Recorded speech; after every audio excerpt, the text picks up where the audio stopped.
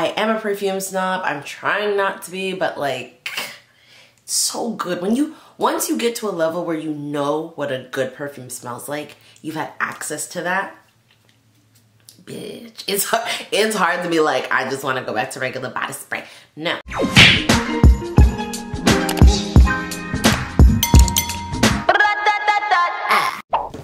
Hey guys, NATGEE here, welcome back to my channel. If you're new, welcome. So today I have a quick video. I'm really just trying to get as much content out to you guys. I don't know if you know this, but a girl is somewhat close to reaching her watch time hours goals on YouTube.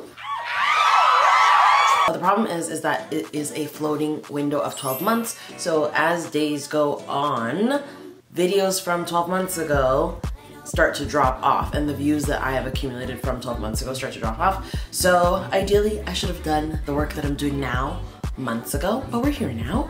Let's try not to lose any more hours. So right now you'll see a huge content push from me of just stuff that, it's like things that I was like, oh, I can stretch this content out and have it as a backup. But now I'm like, no more backups. Post the content, post it, sis. So I'm just pushing out content. So today's video is going to be very short, kind of informative. If you clicked on it or you read the title, you know it's about reviewing my fragrance collection from worst to best. So if that sounds like something you're interested in watching, then just scroll down, hit the subscribe button, join the NATGEE gang, and let's get into this video. I want to start by saying none of the fragrances I think are bad. Typically, I don't keep things that are bad or things that I don't like. I'm not a hoarder. I throw stuff away. So these are all pretty good staple perfumes. I just over time accumulate them in different ways. Some are gifts, some are things that I've asked for, some are things that I've gone out and gotten. So the collection on a whole ends up being very different, because to me, I think I make really good perfume recommendations, but not necessarily like something that my mom would get me is like the best fragrance recommendation for me. But will I take it because it's a perfume and it doesn't smell terrible? Absolutely. I love perfumes, I love fragrance. I always have, because my mom used to kill them. She used to buy them from Avon, like steady, like on the dot. When one was about to run out, she'd buy 2 more. It's something for me that I really enjoy. I've always enjoyed. Don't ask me about notes, whatever. I can just give you the vibe of what a perfume is or why you'd want to wear it. So let's get into my collection. Okay, so overall, smell-wise for perfumes, I am not someone who discriminates. I like anything from something that's fruity, something that's floral, something that's musky, something that is sweet, something, I like it all. I do not discriminate. I want to pull up every fragrance based on their description because I don't want to say the wrong thing. I'm not being embarrassed out here. So my worst perfume in my collection is actually one of the first perfumes I ever bought for myself, and like high-end, I guess, perfumes, and that's Miss Versace Bright Crystal. As you can see, she's almost done. She got used. You know what, this perfume, anytime I wore it, I would get complimented on what I smelled like. So I want to say that this perfume is something that most people will enjoy. It's a people pleaser. I have sold people on this perfume just by wearing it. However, for me, I haven't worn it in a long time, so I'm gonna spray it. It's very, very fresh. It's described as sweet, musky, and fruity, and it has notes of pomegranate, yuzu, frost, peony, magnolia, lotus, amber, musk, mahogany. Those floral, peony, magnolia scents are what turned me off, I think, from this perfume. Does it dry on the skin really, really well, and on like fabric really, really well? Absolutely. You will smell like this all day and you'll smell great all day. But for me, I just don't think it's, like when you look at me, I don't think that this is what you're expecting me to smell like, nor do I think that this is a signature smell for me. I don't know how to describe it, but to me, this is my worst perfume in my collection. Is it still a good perfume? Like I said, absolutely. There's something about it that I'm like, I have to be in a mood to wear it. Usually, for me, this is like a summertime perfume because I don't know, there's something that about those florals that just really, like, I imagine like if I'm walking down the street and someone smells me in this, they're gonna be like, oh my God, invigoration. Like there's something that's very spring to summertime fine about this. It's just not my favorite. Out of everything I have, it is not my favorite. I would say it's my least favorite for sure. Easily, hands down. Next we have Sexual Fleur by Michel Germain. This is a relatively new perfume to my collection. My mom got me this. Well, she didn't get it for me. She had it and she gave it to me. Let's be clear. I actually am surprised by it because to me, anything that's like sexual, I just kind of associate with drugstore. It's not giving, like, I want my perfumes to be like high end. Sorry if that sounds elitist, but it's the truth. I'm trying to elevate my perfume collection, not go backwards. Like I'm no longer in middle school. But as it was a gift and I smelled it, I was like, this is actually not bad. Very, very fruity. So you have, it says it's a Floriental. Your notes are juicy pink grapefruit, macadamia nut, pink daisy, purple plumeria, pink freesia, Egyptian jasmine, delectable plum, sensual musk, sexy wood, and dulce de leche. It's a really solid perfume. And I would say it's only low ranked because of the fact that I just got it. I don't wear it that much. It's an eau de parfum. It doesn't linger long enough for me. I wish it lingered longer. And as strong as it comes out of the bottle, it wears away, I think, a little too quickly. And that's a part of the problem, is that I think it actually does have a really great scent. I just wish that would stay on me longer. I wish this was a straight perfume, just to get that extra wear time, just to get this scent a little bit longer, because it's really, really floral and fruity, and that juicy pink grapefruit comes right through, like as soon as you spray it out. So I would say it's low on the ranking simply because I don't wear it often enough, but I see myself wearing this more now that summer's here, because this is very much so something I'm gonna spray down on my body, going to Caravana, going to concerts, because this is the scent you want people to be like, what is that? Like, that's how it smells. It's one of those, like, all of those notes, you're like, how does it work? But it does. And it's very, like, you would definitely feel very plump and juicy. This is actually very fun and flirty. So I like it. It's just, I'm like, is it a favorite? Not yet. Next, we have Elie Saab's Rose Couture perfume. Actually, again, I think this is an eau de toilette. The reason why this one is so far down, look at this big bottle that is empty. The reason why it's so far down on the list is because the bottle I had is faulty. I got this as a gift. I asked for it as a gift because I saw it one day in person, sprayed it on me, loved how I smelled hours later, and I was like, I want that perfume. There's something wrong with this bottle, however, and I probably used maybe 10 to 25% of this. The rest of it leaked out. But I had noticed, I thought, oh, maybe perfume is evaporating, maybe it's the bottle, maybe it's the light, maybe it's the pink, who knows? I'm not a scientist. Honestly, at first, the spray out of the bottle, off-putting. A little granny. It's that type of floral rose scent. It's described as, with a new floral poetry opens up with a peony rose accord at the heart, luminous orange blossom mingles with transparent jasmine and delicious rose nectar. This new floral echo to the Elie Saab Le Parfum signature is blah blah blah blah blah blah blah blah. Yeah, so mature. However, I do like the way this type of floral ages over time. Whereas this one is more fun. I agree that this one is a bit more stuffy than that.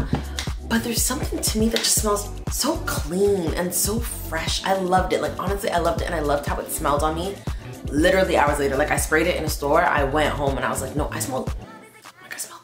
I like it. There's something that is grandma about it. I'm not gonna lie. I know what my bias is. Again, I told you I got into perfumes because of my mother. So we're growing out of that. And that's also kind of why it's low down there, is because I recognize that there's something a little aged about the smell. But I love it. It's just so, like, almost nostalgic, almost a little baby powder, but not quite there, more on the floral side. Very, very sweet, very, very fragrant. I don't know. Something about it does it for me, so I love it, but I wish I got to use it more. Because if I got to use it more, then I could tell you how much I love the perfume. But I love the base smell. I love what I have had of it, which is why it's above the other two. But definitely, I won't lie that there is something that I will recognize that is a bit old lady about it, but it's so beautiful. It's so pretty. Like, I just smell it and I'm like, weird. I want to rub it all over me. I don't know. I just like it. Next, we have one of my first perfumes to ever get as an adult, which is Hot Couture by Givenchy. As you can see, this little big bottle and it's almost done. I've gone through, I think, 2 or 3 of these. Let me smell this. I haven't smelled this in so long. I preserve Hot Couture by Givenchy. I don't know how to describe this smell. First of all, I love the color. I love anything that's this color, this like rich golden color. They do also have like a rose version, but I don't know. Tyler is the one that put me on to this. This is one of the first things he ever bought for me, was this perfume. And obviously I've clearly kept going through it. He is replenished. And he was just like one day, what kind of perfumes do you like? I know you like perfume, but like what do you like? And I was like, I just kind of like was like, I think I like something like this, but kind of like this. I don't remember what I said to him. And then he bought me this and I had never smelled it before and I fell in love with it. But basically, a raspberry note turns its way through the veil of amber vetiver and voluptuous magnolia with a discreet touch of pepper. Like a rare couture gown, this fragrance is an original artful creation. It's just, there is something very warm and rich about it. It's not your average perfume. And it's not like, it really is, I agree that they haven't classified it. Like, I'm just Googling, obviously, guys. But I don't see it classified as a floral. I don't see it classified as a fruity. It's definitely, if I was to put it on anything, it's sweet musk. Like, it's in between there somewhere. But I'm obsessed with it. It is so good. Like, it's one of the ones that I don't wear every day specifically so that I can save it and wear it again at another time. Is it my favorite? Now that my collection's grown a bit in the past little bit, it should be higher. The next 6 could all tie for #1, but I'm trying to be strategic here and just put them in order. They're really all really great in their own way. I'm classifying only because I have to in the context of the video, but I love this perfume. I love it so much. Oh my God. Next we have the Elie Saab original perfume. So this will put me onto Elie Saab in the first place because I just picked this up one day. Oh my God. Again, I'm not gonna lie, something about the Elie Saab perfumes are on that edge of old lady, but I love them so much. I can't explain what it is. Maybe to me it's because like I associate like it with like rich old lady. It's not like just old musty dusty lady. It's like really rich auntie vibes. Like that's what Elie Saab gives me. Radiant orange blossom and jasmine bouquet combined with an addictive honey rose and patchouli heart. Just like a haute couture dress, this perfume creates a glowing femininity. Concur. You really get the orange blossom and that honey rose type. Yeah, like just imagine that. Like orange blossom, honey rose. I feel like those 3 types of words, phrases, whatever you want to call them, best classify this. I almost lost the lid, oh my God. But I love this perfume, love it, like killed, like there wasn't a place I was going where I wasn't smelling like this. It was so good. But it's so, I know people are gonna say when they go to the store and start smelling these things, they're gonna be like, Natalie, you like old lady smells? And I'm like, yeah, I do. That's why I'm trying to be transparent and let you know I am aware, okay? But it smells so good. It smells to me like rich. It smells more like money than old lady. I just think a lot of people like a lot of fruity and flighty things, whereas me, I like the stuff that's here to stay, baby. The stuff that smells so good on your skin hours later. Like that, delicious, chef's kiss. Next we have Versace Dylan Blue, but the woman version. So funny story about how I acquired this was because I started buying Tyler Versace Dylan Blue cologne, and then they dropped the woman's perfume, and I was obsessed with it. So to me, there's something about this that almost comes off as berry-like. When I put it on, I feel juicy. Like I feel like a plump little berry. Like imagine a blueberry pancake, but in a perfume smell. Like to me, that is what it gives. I don't know how to describe it, but it is a fruity floral. Keynotes black currant, wild blooms, musk. So the musk definitely probably ties in to make it similar to the cologne. An alchemy of irresistible notes that dance, arouse, come together and embrace. This fragrance is a refreshing black currant sorbet with Granny Smith apple and a contemporary floral bouquet. Woody base notes playfully mixed together to create a unique, captivating, sensuous, and vibrant movement. And I feel like that's, whoever on the marketing team wrote that, exactly that. Especially the fact that it's sensual but vibrant at the same time. Like there's something there that like, you smell so good. You know what this perfume is great for? Date to night. If you're doing anything where, say you're going to a day party, then you're going to dinner after, this is the type of perfume you want to wear. Just because of the fact that you're out all day.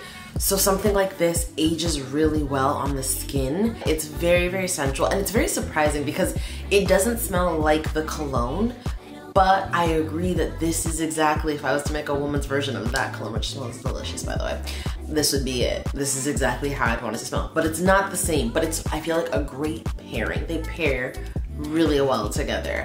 Love this. I love this for day to day, but sometimes it feels too sexual to wear to work. Like, I'm just like, no, no, no.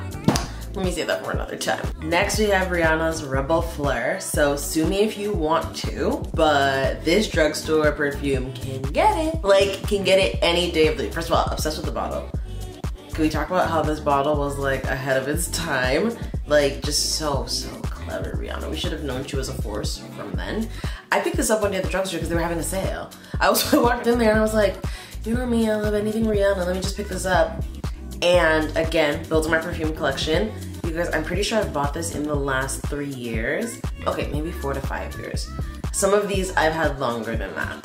Look at where this is. Because I kill it. It's so sweet, sugary, but I'm obsessed with it. It'll give you a cavity sweet. Obsessed with it. It's high up there because every time I put it on, I'm like, yes. Look at me, I'm like, oh, yes. Top notes are peach, plum, and red berries. Middle notes, coconut, tuberose, hibiscus, and violets. Base notes are vanilla, patchouli, musk, and amber. I love all those things. I love all of those things. There's not one thing in there I don't like. Every time I put it on, I'm like, wow. Wow, I smell like Rihanna. Wow. It's, to me, for the girls and the gays, coming from body sprays, because I used to love a body spray. This is the best transition into perfumes. You hear me? You smell like this all day. You smell fun and fruity and delicious. Like, you literally smell like you want to take a bite out of you. I wish they made like creams that smelled like this. Like, you know how you can get like a body spray, body cream, like trio kit? If this had a cream, it'd be over. It's giving like the Brazilian Bum Bum cream, like that whole line, but in a perfume. So my last two are actually my newest two, which would explain why I'm so obsessed with them. Number 2, we have Maison Margiela's Replica Bubble Bath. You see this tiny little bottle I bought. I am ready to upsize and buy a full size. That's how you know it's real. When did I buy this? Boxing Day? Christmas-ish? Look at where it's at. Boxing Day, Christmas. We are in May. May just began. Boxing Day, Christmas. This is a perfume. This is not body wash or something that you should be using this much of. Okay. Comforting clean accords is an understatement. I bought this because of the Black Girl Fragrance Twitter. They suggested you put this on before you go to bed, after you take a shower, just to like up your luxury game, like just to feel nice and clean and delicious. When I tell you, it started as that and now it's become like a daily perfume. Plus, because I bought this small size, this is my travel perfume. I have brought it home. My sister-in-law has purchased it. My mother-in-law has purchased it. It's that good. It is that kind of perfume that there's something so fresh and clean about it. Like, you smell like a bubble, like beyond bubble bath to me. Like beyond bubble bath and beyond is what the name should be called. The way that I want to buy every Maison Margiela perfume now that I own this, and because the name was so spot on, I'm like, okay, so all the names must be spot on. I have to try them all. I need to smell like campfire, fireplace, whatever the hell it's called. Yeah, I don't know what the whole replica thing means, so don't ask me, but it's Maison Margiela Replica Bubble Bath. I don't want to be incorrect when you go on your little search. Fresh scent, unisex, genderless scent, which I love. It is floral. Keynotes, soap bubble accord, rose super essence, white musk, which I couldn't pinpoint what kind of musk it was, but white musk. Doing it in here. Coconut milk accord. This fresh floral perfume contains aromatic bubble soap accord accented with soft floral scents of rose, super essence, jasmine, and lavender. The clean fresh scent gives way to a grounding musk perfume, and subtle coconut is revealed, melting into the skin with delicate creaminess. Yes, it's perfect for before bed, but when I tell you it's become like a day-to-day, because sometimes I'm addicted to this. Like, I'm like, I want to smell like that again, so I'll wear it to work. And then I'll wear it after I take a shower and go to bed. It's really a good staple to have. It is the one, like, where you can wear it to work, wear it during the day, wear it at night, wear it to bed. Like there's nothing that it can't do. And I love that you can buy them in this size. Okay, and my current favorite is Love Don't Be Shy by Kilian. So, smelling like Rihanna again. This is an eau de parfum. This is very much so, to me, baby powder, but in the best way. I don't know what it is about this that literally smells like candy, but baby powder. It's sweet. It's really like your perfect staple perfume. And that's why I understand why whenever Rihanna would wear this, people would be like, oh my God, you smell so good. What is that? Because I can't even describe what this smells like. Like, I wish I could. It smells like candy. It smells like, you know when you put like candy, certain types of like soft, like say like Swedish berries or like Big Feet in like a jar. You know like how the jar smells after? It's something like that, but better. So it is floral. It says unisex, genderless scent, but I would say that this is a more feminine scent. It's also warm florals, which is something I feel like I don't have enough of in this collection. There's something about it that just like tickles the nose, warms the heart. I really don't know how to describe it. I feel like when you get into those like peonies, gardenias, like those types of flowers, they end up kind of being kind of cool. And I don't know how to describe that as being a scent, but this warm scent, it's almost like peppered. Like, it's so good. It's so good, guys. So keynotes, I can't, again, I'm trying to sound like the expert and I can't even sound like the expert because I can't even describe it. Love this. Don't love the price tag, but love this. Keynotes, Orange Blossom, Vanilla Absolute, Luscious Marshmallow. That is that baby powder smell I'm talking about. This fragrance implores you at the opening with tender Orange Blossom Absolute. Juicy honeysuckle and plush rose are softly caressed by the sweetness of luscious marshmallow sugar accord, satisfying the craving pang of new love. A warm amber base lends a touch of sensuality. It's fucking good, guys. Can I say it's worth the, what's the price tag? $322 price tag. That's between you and God. That's between you and your Lord and Savior. That's between you and Lord Jesus Christ. I can't make that decision. To me, it is. Am I gonna buy it again when I'm done? Absolutely. Am I gonna buy the mini size? Yup. Yup. I love smelling like this. And you know what too? Again, not to be elitist, but we're here. We're perfume snobs. We're fragrance snobs. That's why we're here. We're talking about it. But I love that it is $320. You know why? Because not everyone's gonna buy it. So I like that not only do I smell like Rihanna, but because it's expensive, not everyone's gonna buy it. And the scent is so unique that it's nice to not smell like everybody else. That is a big thing with also growing my perfume collection and why I lean toward the Elie Saabs or the Versace's or wearing bubble bath during the day. Because I like smelling like me. And that's what I was talking about before when I was saying things about the Versace and the signature scent. I would want my signature scent to be something that not everyone smells like. And even lately, I've been really getting into layering some of these perfumes and seeing how they smell on top of each other over time. And even right now, because I've been spraying, my room smells delicious. And I'm like, not to say I'm gonna put these all on at the same time, but I could. And in a weird way, they would work. So I'm still building my fragrance collection. I'm still building my signature scent. I'm still looking for it. I don't think that any of these are exactly it just yet, but I thought I'd check in and let you guys know where I'm at. I am a perfume snob. I'm trying not to be, but like, it's so good. Once you get to a level where you know what a good perfume smells like, you've had access to that, bitch. It's hard to be like, I just want to go back to regular body spray. No, as fragrance becomes something that's more accessible to me, as I start to spend a little bit more on it, as I get gifted more of it, I will keep you guys updated as to how my collection grows, reviewing new fragrances, and I hope that you guys enjoy that kind of content. And with that, I think we can wrap up this video. So thank you guys so much for watching this video. If you did like it or found it helpful, please give this video a big thumbs up. Comment down below if you have any questions, comments, or concerns about anything I did today, anything I talked about. Please leave that in the comments down below. And as always, subscribe to me. You pay my bills, right? Again, thank you guys so much for watching, and I'll see you in my next one. Bye.